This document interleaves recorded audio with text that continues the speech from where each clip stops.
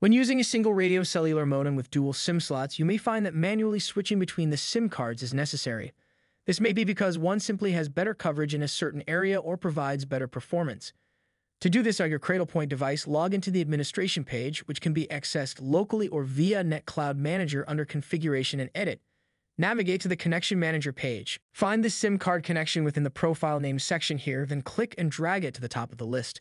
The modem will begin the process of switching the cards. At first, you should see one indicate that it is going through a dual SIM switch, while the other shows its sibling is transitioning. If the cards use different cellular carriers, you will see the status show it is switching carriers next. After another few moments, the primary card will become unavailable and the secondary card will begin to connect.